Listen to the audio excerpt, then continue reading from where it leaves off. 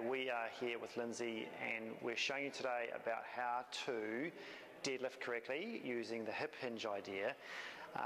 And this is for people also with back pain or disc injuries, and Lindsay's got a back injury with a disc bulge, and we're trying to get her back into not heavy deadlifting but going through the deadlifting technique. So she's going to kindly show us today what she does in deadlift, and I'm going to show you what she's doing right and doing wrong. So for a start, what most people with back injuries like to do is they don't like holding neutral because they're not sure about where that is, so they tend to lock themselves into extensions. So Lindsay likes going into a bit of extension so they have a bit of a curve in their back. Now the biggest misconception is that, oh, you've got to have this nice curve in your back, but this is too excessive. Now what she does do correctly though is hinge at the hips. So if you just go through a bit of a deadlift, so she's bending here, which is correct, okay, but she's got too much curve here. And the hardest thing to get right is finding neutral spine. So if you just lift it up, she needs to be sort of there, okay. Now when she comes up, what she'll find is it's hard to actually keep that neutral spine from going from here into a hip hinge and then coming back up again.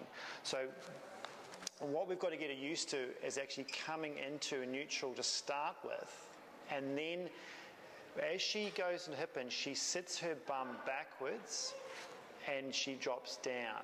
Okay, so it's not a squat. So what she can't do is let her knees come forward. All right, so a normal deadlift, or like a Romanian hamstring deadlift, she can't let her knees come forward. So she has to sit her hips backwards and they don't drop down hardly. All right, so her pelvis just goes straight backwards, and that means she's doing hip flexion and no back flexion. And then all she has to concentrate on at that point there is keeping that nice neutral positioning in the back.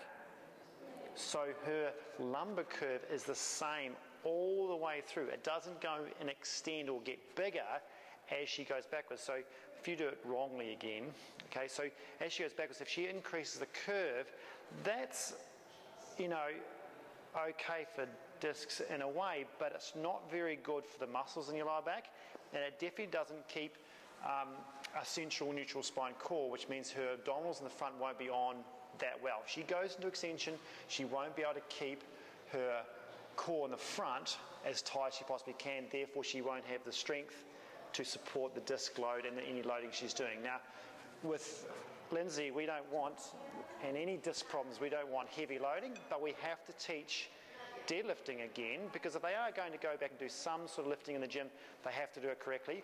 But also just picking things up, like picking children out of a cot or groceries or anything out of a car, you have to go through a hip hinge, otherwise you'll round and then re-injure yourself. So it's actually quite important that she does do this in the gym, and she does learn this with a little bit of load to help strengthen her spine, so when she's lifting every day she doesn't re-injure herself.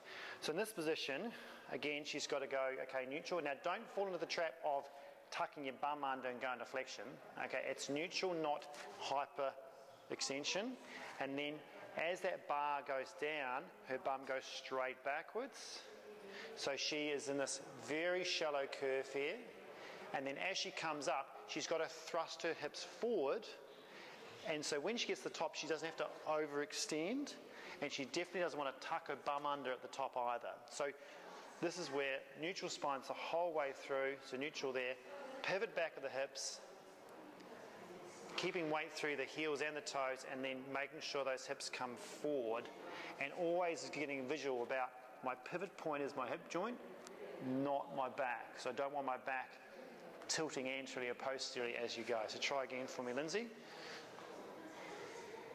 There she goes. You can see that neutral spine there. There she comes up.